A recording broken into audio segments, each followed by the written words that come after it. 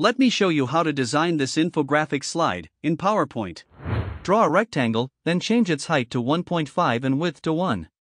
Draw a circle with 2-inch diameter. Adjust it like this, then select the rectangle first, then the circle, and subtract it from the rectangle.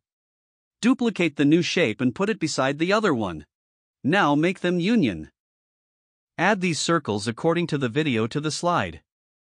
Now add its number and change each shape's color. Select all of them and by pressing Ctrl-G group them.